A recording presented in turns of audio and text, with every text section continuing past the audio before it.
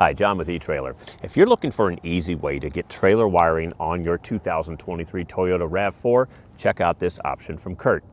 Let's take a closer look at this. Now, this is the Curt T-Connector 4-pole trailer wiring kit. It's, of course, a 4-pole, which is one of the most popular connectors for light-duty trailers, or maybe even some of the cargo carriers that have lighting on the back. It's going to have your basic functions. You have a ground, you're going to have your running lights, you're going to have your left turn and right turn and stop. Now, this is a great kit for someone that, say, doesn't tow all the time. Only reason I'm saying that is because it installs really easy, and it's out here when you need it to hook up to your trailer, and then when you don't need it, you can simply just store it in your compartment back here, and it's good to go.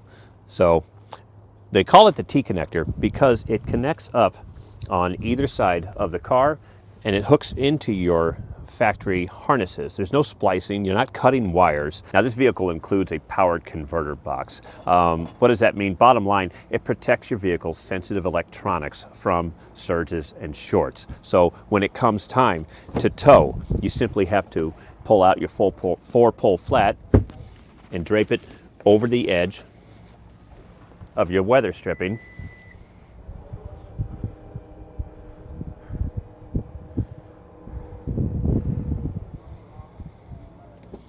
As far as installation on this is a very easy kit to install. It installs, like I said, right into the factory wiring and the connectors on the left side and the right side of the vehicle here. Now, you do have to remove the inside panels and this panel across the middle here. You also have to run maybe a power line from the front of the car, or if it's a hybrid, you have the battery back here. But other than that, it's not too hard. It seems a little daunting, but we can show you how to do it. We installed this on this vehicle. Stick around, we'll show you how we did it. All right, let's begin the wiring install. First thing we're going to do is lift up the hatch cover here, and we're just going to set this off to the side. It's going to give us some room to work. Inside the hatch, you'll notice a trim tab right here that needs to get popped out. I'm just going to go ahead and use a flathead screwdriver, and I put some tape on it just to keep from marking up the surface here. And what you're going to do is insert it into the flat spot and just pop out on it, and that'll pull out. Now, directly straight down from here, you're going to see a tie-down hook on the back side, and that's a 10mm bolt. We'll go ahead and remove that as well.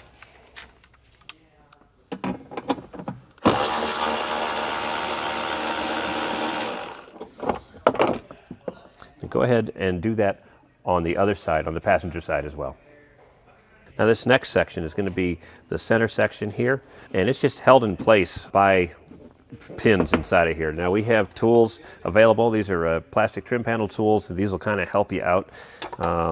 Sometimes these come up pretty easy and sometimes they don't. So you just want to take it and just start wiggling while you're pulling up.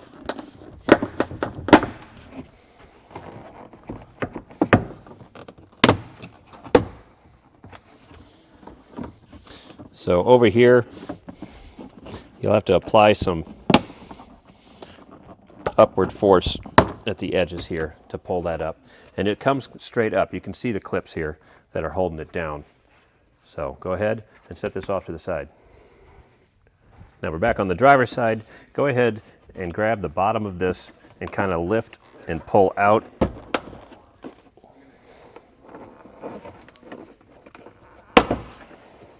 And just slide your fingers up. Again, this is helpful sometimes to have trim panel tools to get back there.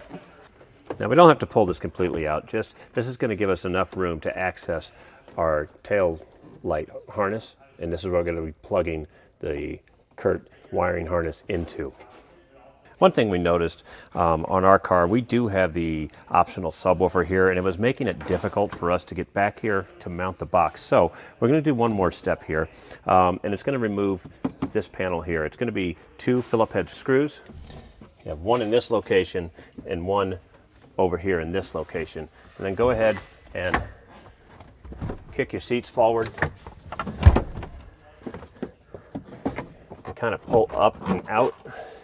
You'll see the connectors where it connects in, and just push that forward, and it's really going to give us a lot more room here to mount the converter box and to access our wiring.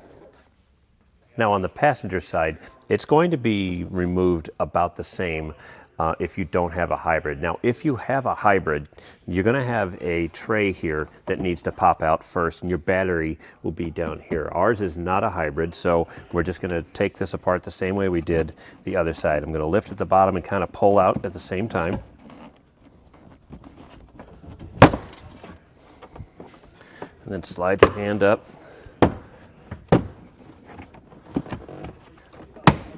And again, this will be able, doesn't have to come all the way out. This is going to allow us to access the tail light harness on the passenger side. So let's take a real quick look at the harness before we go ahead and install it. On here, you're going to have a black and a white wire. Now, the black wire is going to be a positive 12 volt from our battery up in the front of the car. We're going to be running that line later in the video, but that'll be our 12 volt positive connection. The white with the ring terminal is going to be a ground, and we're going to go ahead and ground it back here with the supplied sheet metal screw. Now you're also going to have, of course, your 4-way flat connector. This can get stored either in your trunk or you can run it down below to come out. And then you're going to have the connections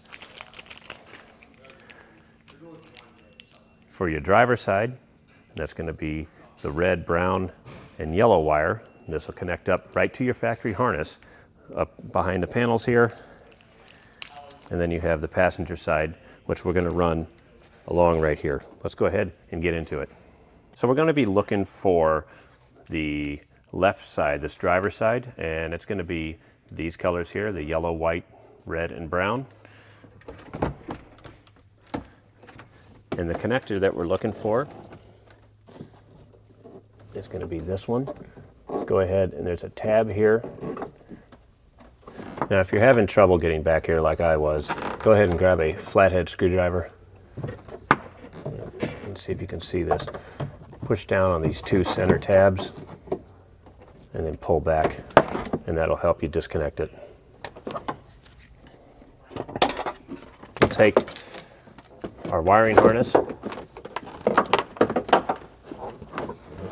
and the one end will fit and plug directly into our connector, and the other end goes in to the other empty spot. When we have our driver's side connection hooked up, needs to be a little bit of planning where we're going to put the converter box here, because we need to have a ground and we need to have power. Of course, the power, again, it's going to come later in the video when we run it up. So there's plenty of wire for both of that. The ground we can use where the subwoofer is mounted to the frame. That's a perfectly good ground. So I think we're going to end up mounting the box up here. The other thing we need to watch is if we have enough wire to run over to our passenger side, and I went ahead and checked, and we do. So I'm going to go ahead and mount this up above the subwoofer right now, and we'll show you how we did it. So I mounted the converter box behind the subwoofer. I was going to mount it to it originally. It comes with either double stick tape or you can zip tie it, but my thoughts on this is a subwoofer. It's going to vibrate a lot, and you don't want to hear vibrating noise back here. So I went ahead and mounted it with the self-tapping screw. And of course, when you do that, you want to make sure there's nothing behind here, and we were good for that. I went ahead and did the same thing with the ground wire up here, and then zip tied all these wires up so they're not touching the subwoofer, so you're not going to hear a rattling noise back here. I ran the rest of the wires behind the subwoofer here. That's going to leave our power wire, which later in the video we'll be running up through this plug here. And then of course we have the 4-way flat wire, and then this is going to come over to the passenger side. Speaking of the passenger side, let's just go ahead and show you how we're going to do this here. I went under here. We're going to run this along the rail, and then our connections are going to be in the same location on this side. We'll go ahead and pull this back, and it's going to be this plug right here. We'll see if I can get it this time. Probably not. I'll still have to use the flathead screwdriver. Pop that out. And then don't forget to run your wires underneath your plastic here and around the back side. And we'll plug into our connector. And then plug into the factory connector. These kits are great. There's no splicing, no nothing. These fit the factory connectors nice and tight, and you just won't have any problems out of them. The last connection that we have to make here is going to be the power wire, and that's going to run from the front of the car on this. If you have a hybrid, you can run it from the battery back over here. So the kit does include some power wire. We're going to go ahead and run it, and we'll show you where we ran the connections from the battery through the engine compartment, under the car, and then finally up to the back to the power converter. Now up here in the front, we've got the battery on the driver's side, and we've got our power lead here. The kit comes with a fusible link and everything else, and we're going to do that later in the video. But I just wanted to show you that I kind of ran it around back here and then down the firewall and underneath. When you're running this, of course, you want to make sure that you don't, that you avoid like sharp objects or rotating objects. This is front wheel drive, so you're going to have your drive shafts up here. Of course, you're going to have the exhaust. So just when you're routing this, keep in mind while you're doing that to keep the power wire away from those. So underneath the car here, we ran it down on the, well, pretty much along with the brake lines coming down here, and we're going to end up zip tying those. And I ran them along this pan. Now, this pan has these push connectors here. You can use a screwdriver and pop them out, and I slid the wire back. You've got one here and here. This one is a Phillips head screwdriver.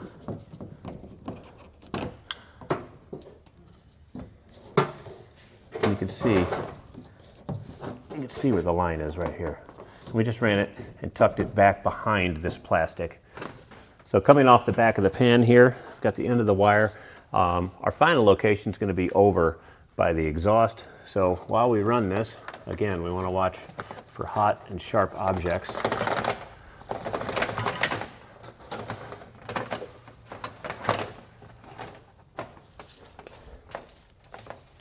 We'll go up and over the suspension because nothing moves up here. And I'm going to go to this side of this mount because the wheel's over here. We don't want anything to come loose and attach to the wheel. We'll go ahead and pull up the slack here, and then we're going to be able to zip tie the line to this, and it'll be nice and tight. And our final location is going to be that plug that I talked about earlier that was straight down from the converter box. So we'll feed that up through the bottom of the car.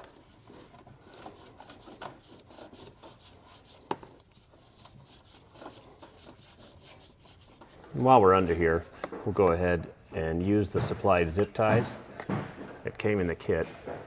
And we'll attach this wire to the factory loom. Now this is the power line that we ran up from under the car on the driver's side. Now the hole that we ran it through had a rubber grommet, and we're going to go ahead and run that wire through there. If you take something sharp, maybe just a number 1 Phillips screwdriver, and we're just going to poke this through.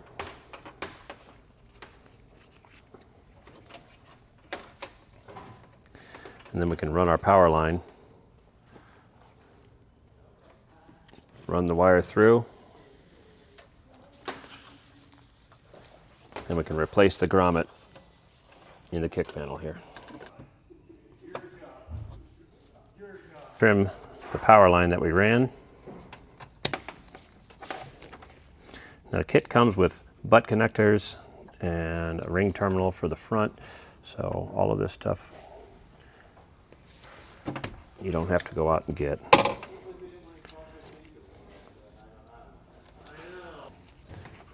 Tighten it down, give it a tug, make sure it's secure.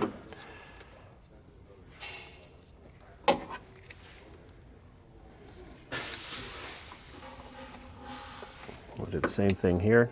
So that's going to do it for our connections at the back of the car. Now we went ahead and made the connections with, again, the supplied butt connectors. This is our power wire coming from the back of the car. And this is the supplied fusible link here. It does come with a fuse. We're going to put that in at the very last step.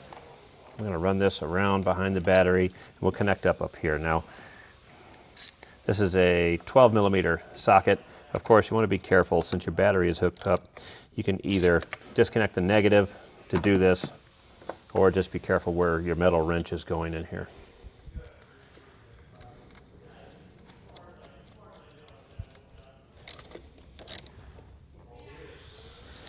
Tighten that back down. And then we can go ahead and insert the supplied fuse and put the dust cap on. Now, with all of our connections made, before we put the car back together, it's a good idea to go ahead and test and make sure that everything's working properly. Now, we have a 4-pole tester available here at eTrailer. This is what we're going to be using today. We can turn on some parking lights and make sure that our running lights are working. And I'll go ahead and shut those off now. We'll hit the brakes. You can see the brakes are working. Do a left turn and a right turn. Now, with our functions working properly and everything's tested good, we can go ahead and put the car back together. And that was a look at the Curt T-Connector 4-pole trailer wiring harness on our 2023 Toyota RAV4.